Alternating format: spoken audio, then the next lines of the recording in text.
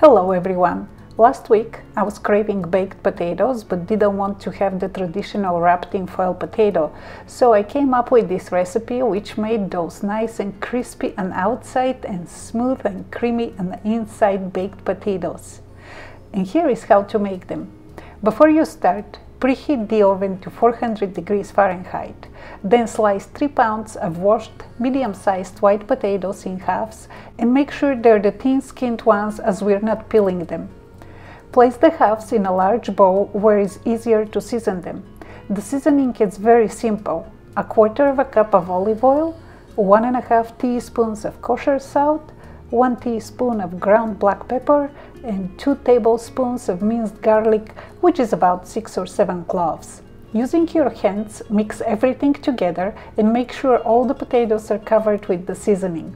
When done, arrange the potatoes with the cut side down in a standard baking tray and using a spatula scrape any seasoning that is left in the mixing bowl. Place the potatoes in the oven and bake them at 400 degrees Fahrenheit for 50 to 60 minutes at the most.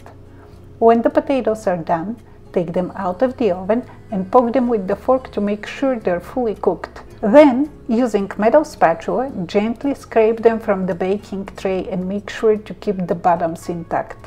And look what a nice color the bottoms are, just perfect golden brown and crispy.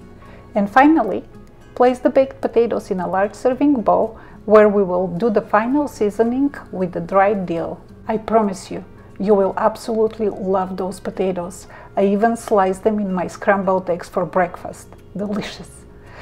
I hope you enjoyed this video, and if so, please give it a thumbs up. If you're new to my channel, please consider subscribing. And as always, thank you so much for watching. I love you all. Goodbye.